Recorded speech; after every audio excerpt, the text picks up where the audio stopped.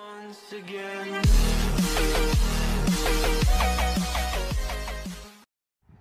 Hello, it's Jimmy at O'Reilly's looking at a Land Rover Discovery Sport. So I'm inside the car and started up. You can see got this message here. We'll come back on now. Just need to wait for a moment. No engine restarts in 230 miles. Adblue fault basically. Exhaust dosing malfunction. So looking on the live data, and I can see the NOX sensors are working. So I'm going to go back, go to the trouble codes here that we're looking at. So we got that P2BAE and P2BAF-00.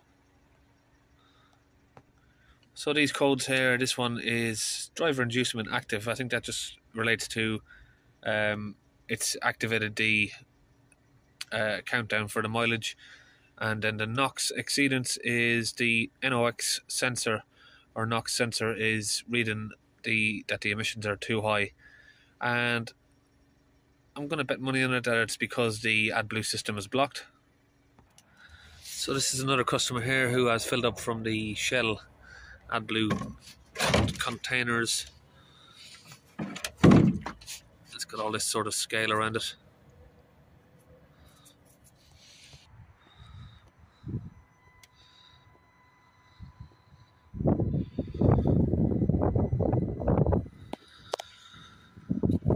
If we open the Adblue cap, you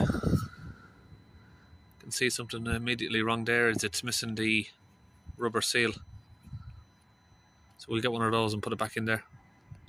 Pretty sure these have a little rubber ring that goes around the inside to seal it, to stop the air getting in there.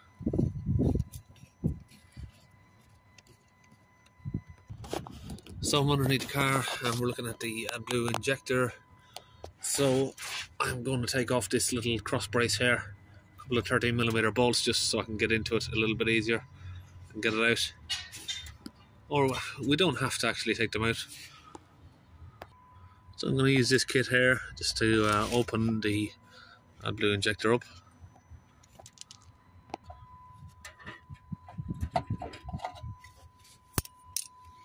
Hang on a minute.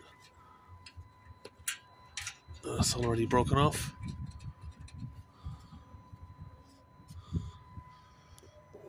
So the rest of the bolt is left in there, so it's already broken. So we'll just use the clamp to open it. Just going to pull that apart.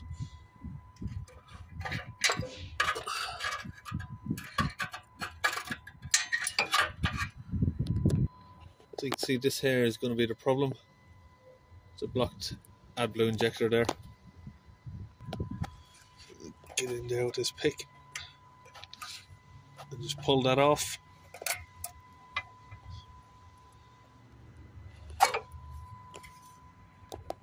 So now I've got all of the crystallization there just pulled off. I'm going to use a little bit of brake cleaner just to wash it off. It should just look like that. Now I've got that back on. I need to squeeze this clamp together, but I can't get my pliers in here without removing this cross brace, so we're going to remove it.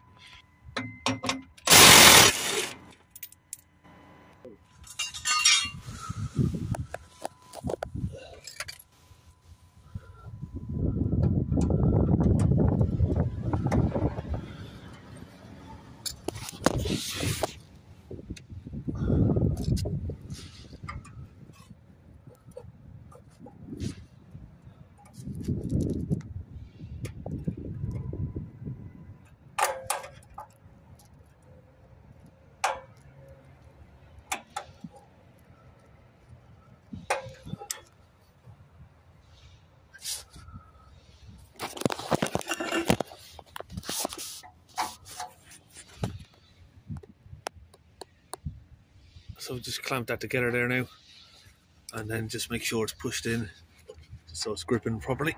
That's it. Now you can see that that's not going anywhere. The bolt is just to secure it, that's all, but we'll obviously advise a new clip on that. This stuff Here the Adblue from the petrol stations. Every single vehicle I've had with Adblue problems, funnily enough, has got the same bottle of Adblue that they've topped up with. So I'm gonna erase the codes. Obviously that doesn't clear them. Go back, hot functions, particle filter after treatment. Let's see what options we have.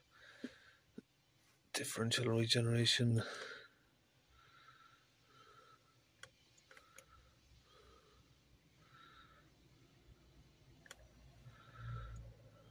Service. Powertrain.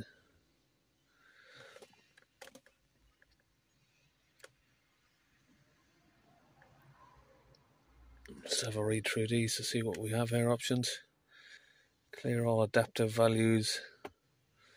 Exhaust fluid prime and pressure test.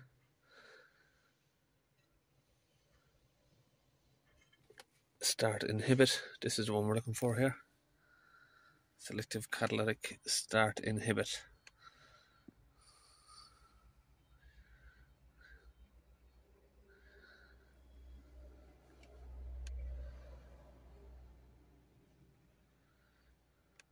Yep, read that. This allows the vehicle to restart after the Adblue countdown has elapsed, basically.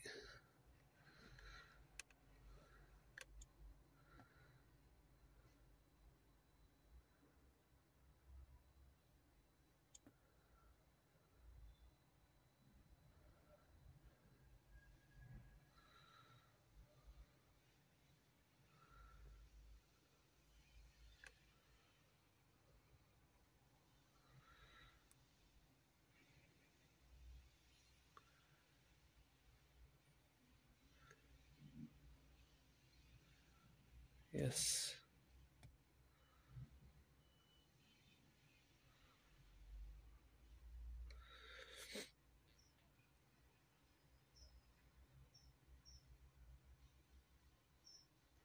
Yes, reset the mileage timer.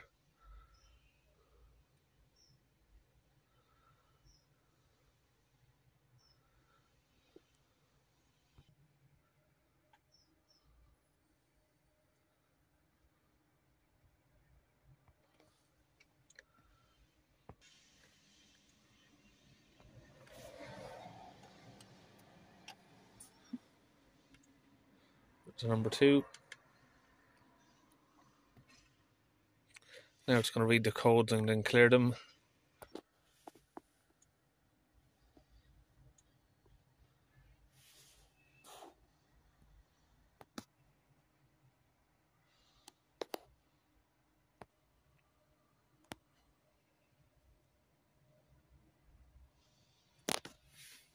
Press OK. Turn the ignition off. Press OK again. Wait for that to go up.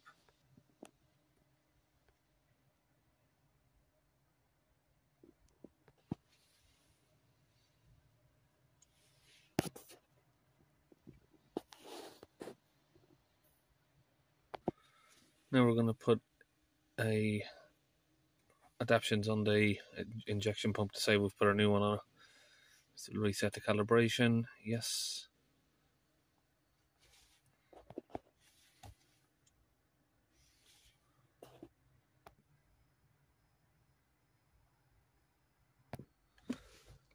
That's complete. Press OK.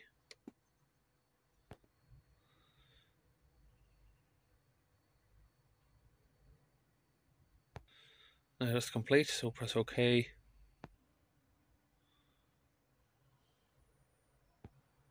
So we still have 2 fault codes in there. Try and clear them. Might need to reset the NOX sensor as well to clear the codes. Okay, so that's completed, but it says there's still codes logged. So we're going to go into this one now, the quality monitor, and reset that. Yes. Yes. Okay, so that's done. Now we'll press that. It's completed successfully. Okay. Ignition's off. Ignition back on. Fault code scan again. I should know this procedure by now. I should have done the quality reset first, really. It's hard to keep track of all these sort of procedures that you do in each different vehicle, but yeah, it's usually always this one that resets that. The quality monitor, which is basically the NOx sensor, is what reads the quality of the emissions. Where I get confused sometimes is the last vehicle I had was like a dosing malfunction, so I had to reset the Adblue injector. But this one is obviously a NOX Exceedance, so it's the quality really. So now we're clearing the codes again. This time they should clear. It's okay. Initializing, reading the fault codes. It's completed successfully. Okay, so that's done. Now we'll go back.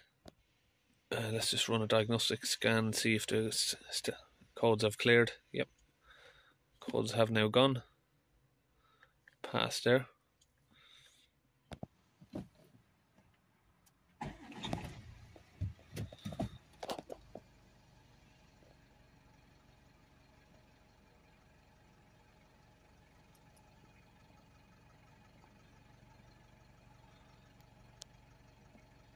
See, there's no more warnings there for the driving. So now we'll just take it for a 10-minute test drive just to confirm that the faults aren't returning. Okay, so that's a little drive done there, and we shall check. Yeah, definitely no codes there. So basically what causes this code is the NOx exceedance is the Adblue injector gets blocked. It doesn't push through the Adblue to reduce the NOx. The NOx sensor then down this end picks it up and triggers off the warning. So that's it, all finished on that. See you in the next video.